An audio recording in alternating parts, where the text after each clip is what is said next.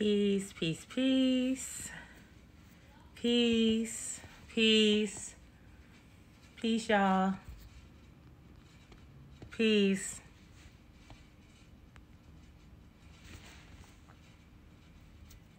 Peace. This is gonna be very brief today. Hope y'all having a good Friday, that you feeling well, that you feeling, as clear as possible. Someone inboxed me because I posted something about non-attachment on my page, and they wanted more conversation about non-attachment. So I'm going to do peace. Welcome, everybody. Welcome. Peace and light. I'm going to do my best to explain it as I understand non-attachment and how I use it in my space, so that it might resonate with you, it might not. So non-attachment is technically a Buddhist principle. It's something we learn as yogis. It's something we explore as yogis. Non-attachment is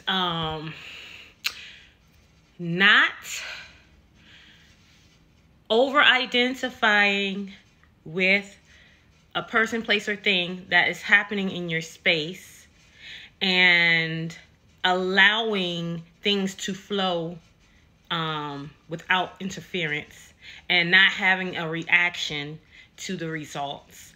One of the principles from the 4 agreements is don't take anything personally. I think that's, And that is kind of like non-attachment, where you're viewing the world as kind of like a film. No matter like what's happening to you, even if it's happening to you, right? Like that you're not making it about you. It is just happening. And it helps you move out of the space of victimization. That's what my biggest takeaway has been from non-attachment and not taking things personally.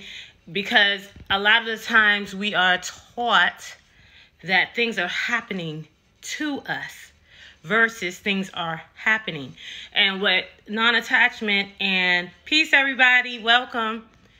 Yes, remove ego and bring in eco. Yes, thank you, Ivana Leo Ruse. I might be saying your name right, but yes, that.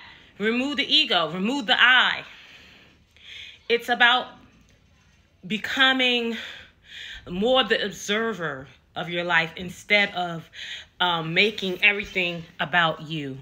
And I know that is probably one of those ideals that seems very hard at first, but the simple way that I learned non-attachment theory and not taking it personally was I was in a program, and it was a self-development program. It was a spiritual development program, and it was a self-development program. Avana Aseo. That's a pretty name too, sis. So in this program, one of my goals that my teacher inadvertently was trying to teach me was value and self-worth. And one of the things that I had to do when I was in this program was to go up to 25 people, random people on the street. Yes, take a back seat and watch the road. Go up to 25 random people on the street and ask them for $1. And when they asked me, if they asked me, why did I need the $1, the only reasoning I could give them is because I deserve it. Right? And at first I thought, this is fucked up. This is horrible. Like all of this self-worth shit came in. And I did it though. And I got $12 from out of the 25 people. So almost half of the people agreed that I was worth it, right? So that made me feel good on some level. But when I told him this, he said, that wasn't the lesson at all.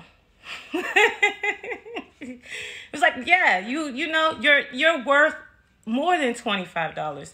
You should be able to get whatever you want from wherever you want it. That's not the lesson at all. The lesson was for you to do it and not be attached to what happens. To not be attached to getting $25 or $20 or $15 or $10, but to just do it.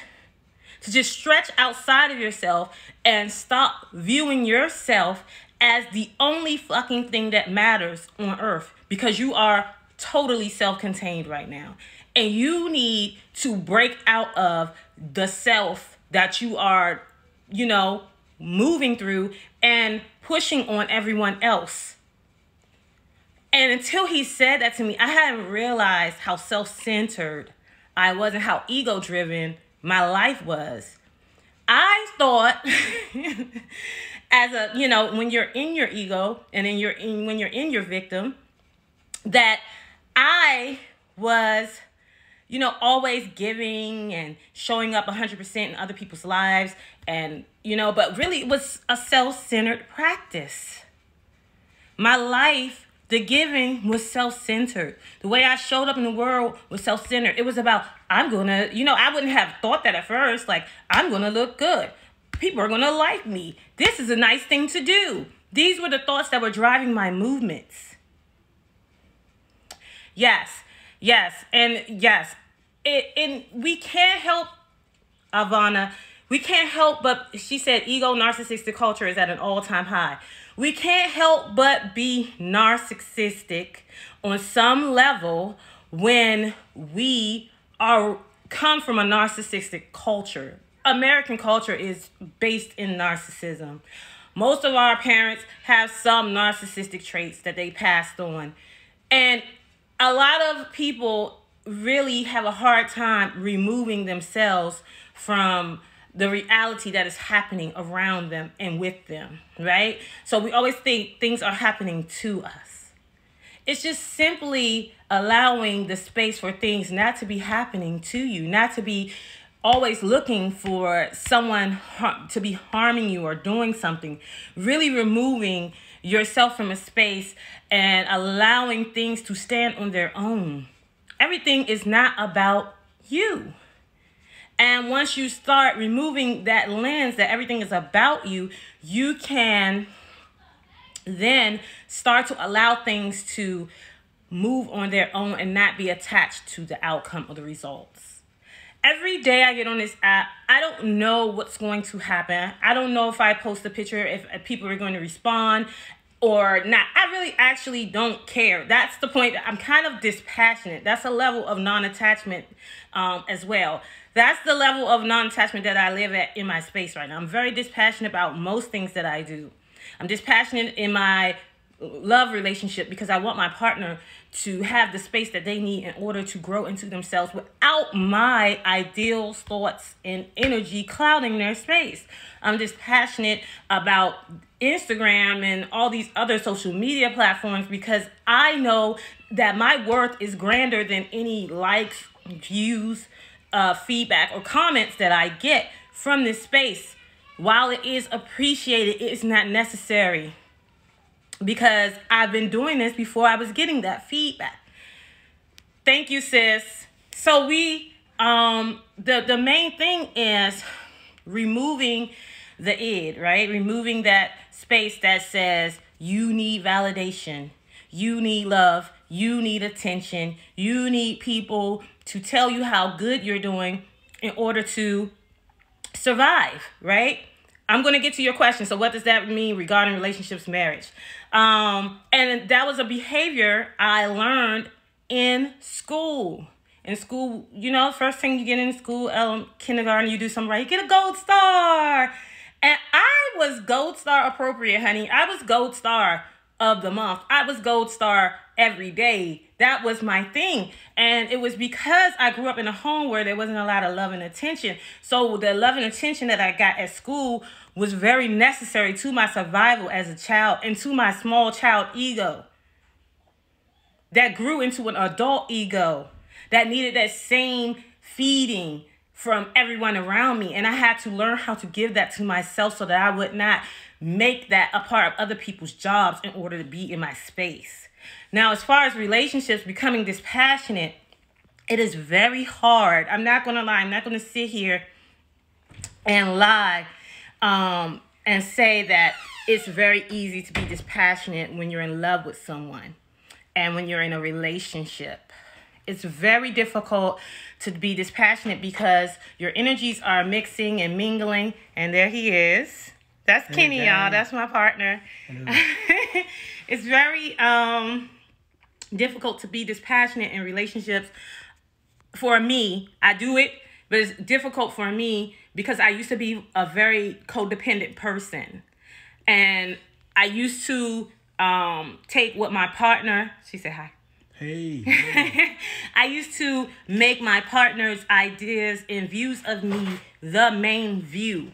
And so breaking that mold allowed me to allow myself not to push myself on my partner in the way that I let other people push themselves on me in the past, and have myself converging and what do you call that when you're transforming and all that into some stuff that I thought this person would need or like in order to be viewed as love, in order to be viewed as to be loved in a certain kind of a way.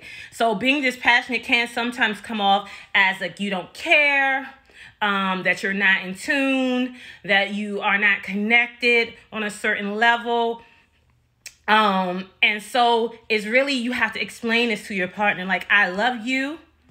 And I want your space to flourish, but I don't want to be the catalyst for your space flourishing. I want you to figure out what you need and you make your space flourish for you. Because if you do it for me, and it doesn't work out, you're going to be angry. And you're probably going to drop those habits and they won't last long if we, for some reason, get divorced, if I die of some sudden illness. Like, if anything happens to me and I can't be the same person that I was for you, and your whole life is about maintaining my needs, it's going to pretty much suck for you. And I really don't want that for anyone that I'm with, and I don't want that for Kenny. Right. I am my own life partner. Correct, Ivana. I am my own life partner, and I get to share that beauty with him. And he is his own life partner. And he gets to share that beauty with me. Right. You can still love each other passionately, or your divine purpose. Exactly. And there's moments where, I'm not, I need my space and I take my space, and I don't feel obligated to explain to him that I need my space or anything. And he does the same thing. He has a new yoga practice, or he practices outside, and he does things for himself. And he just wakes up and he says, babe, I need to go do my stuff today. And I'm like, all right, go on, do your thing. No one, if I have to, or if he has to build his life around my needs and my wants and my desires, is he truly living his life? Are we truly living our lives? Now, we have goals we have together that we have, named together and we work on together. But we still have our own divine purposes and passions that are necessary in order for us to flourish in this space. If I give up who I am for him, I'm going to resent him and be frustrated and angry. And if he does that for me, he's going to have the same response. And I don't want that. And I know that that is not the way that relationships normally function here in the States or wherever, but it is a lot of work. I'm not going to act like it's not work. Those old codependency habits have a life of their own, and when they feel they're dying, they'll try to creep in. Oh, you didn't tell me. You'll have an argument over something stupid. Oh, you didn't tell me you ain't take out the trash. Or you ain't tell me. You know what I mean? It's like, bitch, I ain't gotta tell you that shit. You can see it with your eyes. I ain't take out the trash. You know what I mean? But you have to have a space where you can have softness in your relationship, to have a dispassionate space, and to have a space where everyone is learning to grow on their own. And so you have to be like, yo, he'll say this to me. He'll be like, I need to talk to my friend. You're just so silly. I need to talk to my friend right now. And I'm like, oh, okay, I have to come in here. And, you know, this is him, you know, he naked. And I need to get naked with him and allow him to be vulnerable and let him have that space where he can say whatever is necessary. Do you have anything to say? Because I'm just running. No, I'm enjoying it. You just came here to look at her like... Nah, because I fully understand what you're saying. We have goals together, of course. But, you know, personally for me, and you know, I believe in 100% being in the moment that I'm in. Just like we're doing this right now. No future, no past. And my goal at this point is enlightenment. Right. And the journey of enlightenment. So me, especially when you're dealing with trauma healing, you need to be in a moment you're in, not dragging a whole bunch of stuff that doesn't even matter, you know, to you being and presenting your best self at that moment. Right. So that's where I'm at with that. Yeah, that's where I'm at with it. You know, he's so cool. Y'all see him? Yeah, I get with his voice. You know, I'm just chilling. You know what I'm saying?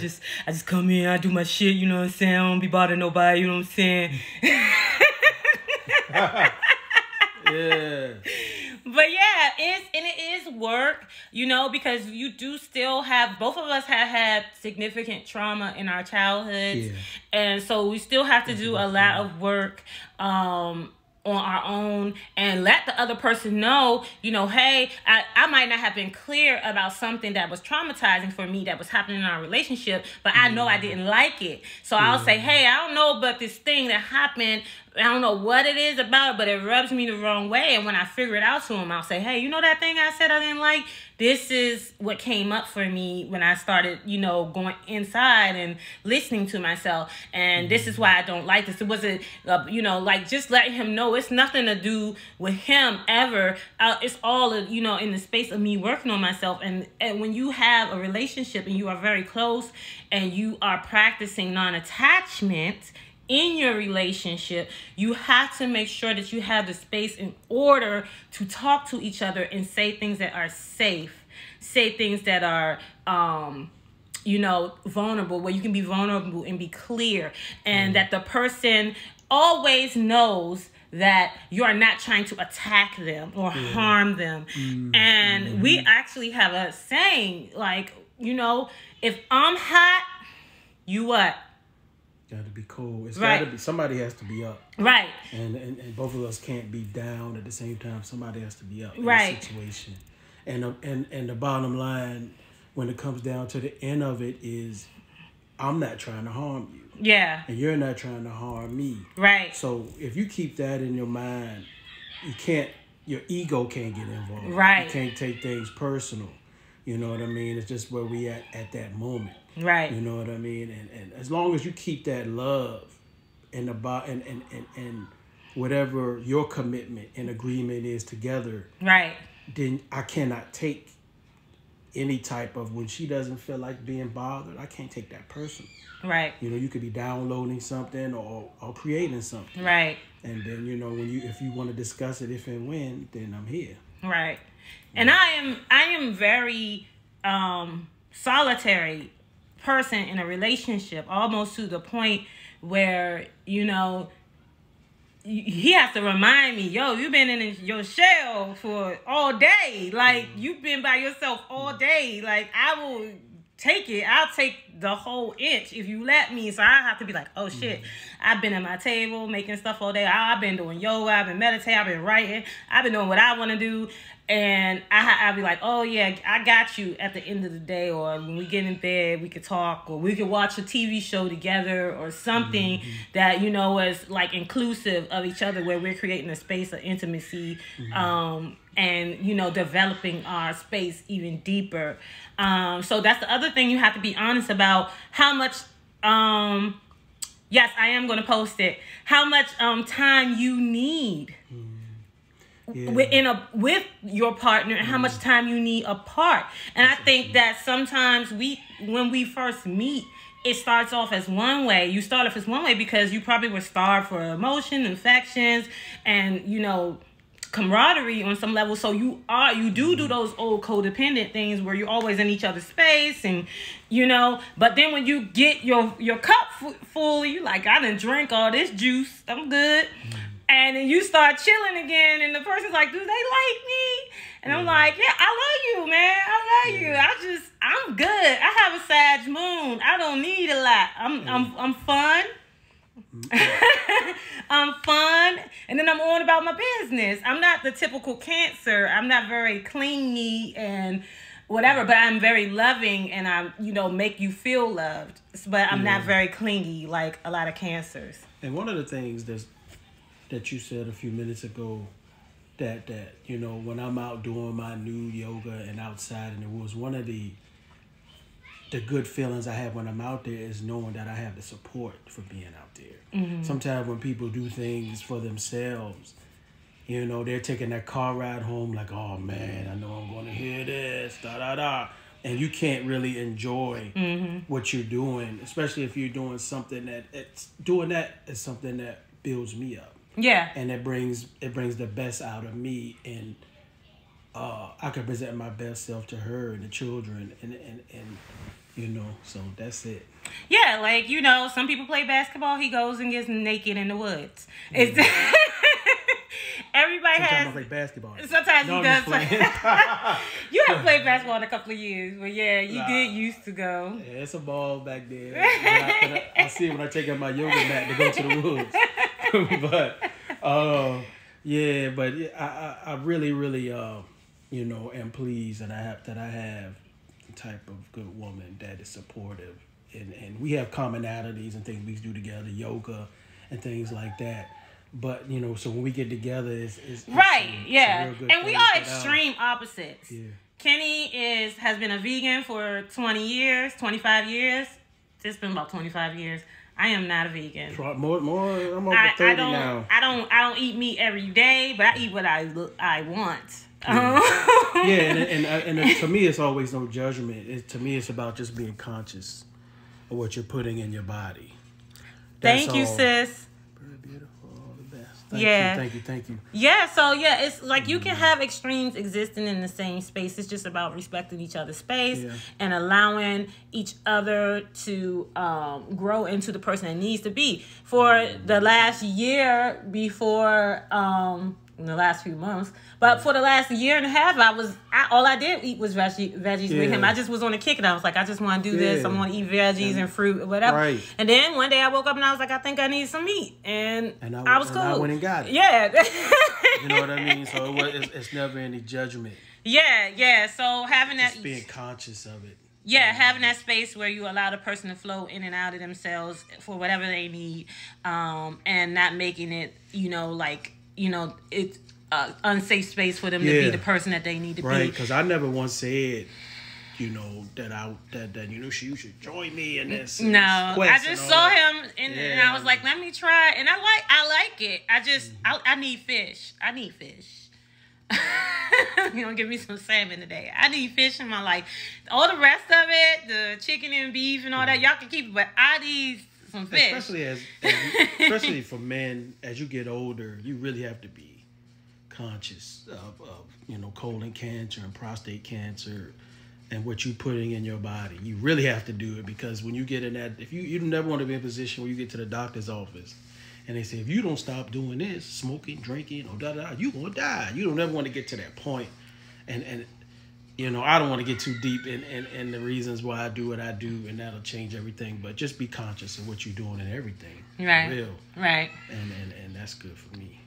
Yeah, so you got anything else? Thank you guys for listening. You got anything else to say about non-attachment, like what you find useful? Or I think we kind of covered most of everything. Yeah, I mean, for me, it's all about balance, and again, doing things that put me straight down the middle of Front Street as far as being in a moment. I'm in prayer, meditation, yoga, woods, music, something that I can just vibe out to and be right in that moment. Is what I love. Dr. Sabi was amazing. He was a good dude. Yes. Yeah, I really don't have anything other to say than what I said about non-attachment. I hope this helps. Yeah. I think we touched on a couple of other things. And people who I invite people, especially people that are in the yoga, get into Patanjali. Oh yeah. Which in his book speaks a lot about in non-attachment. Yeah, the Yoga Sutras and enlightenment. Yes, because when you're meditating and you're clearing your mind, the non-attachment stuff is one of the things that helps you get to that clear space. Right. Because if you sit there thinking, I'm not thinking about anything, you're thinking about something. Your mind is working to be clear. But, yeah. And that's okay too. That's a non-attachment as well. If you sit on your mat for 1 minute and you can't get your mind clear, don't be attached to the outcome. Don't be attached to the results. Don't be hard on yourself. When I first started meditating, it took me at least a year to be able to sit down for 5 minutes and be able to be silent. It's a journey. Because that's how much gunk that was in my mind that I had to allow to empty out before I could get to a space of silence. It took me a whole year to get to 5 minutes of silence. Yeah. And that's not, but up until that point, I think I started learning meditation when I was about 27. Up until that point, I had not had silence. Yeah. And it's almost to the point now I am silent. So, when the kids aren't here at school or they're with their dad and, it's just me and Marley. I have a previous marriage with 2 kids and we have a child together. So we have a blended family. And when I'm here with my daughter, my 3-year-old, and the other 2 are at school, you could hear a pin drop in here. Yeah. And even even as a 3-year-old, she takes on it. Yeah, she meditates with me. She does yoga with me every day. I just don't tape it because we don't share her image on the internet. But yeah, she's very into the practice in a way that a 3-year-old can be into yoga. And I really learned that how you set up the space, especially as I set it up for her as far as growing her mental strength and maintaining a clear space for her to hear herself, that she actually learns a lot faster because she's not always hearing noise or disruption or anything like that. Whereas that's not the kind of house that I grew up in. It was always a lot of ruckus going on in the household. I literally never had a space where it was actually quiet until I became an adult and created that space through meditation. So, yeah, that's that. All right, y'all, we're going to put this up for the save. Y'all can always inbox me for requests. I'm glad that someone requested this request and it got all of this energy. I hope y'all have a beautiful Friday. We about to go to a cookout. Yes, and thanks for all the beautiful words, positive energy. Appreciate it. Thank you so much. All right, y'all. Peace.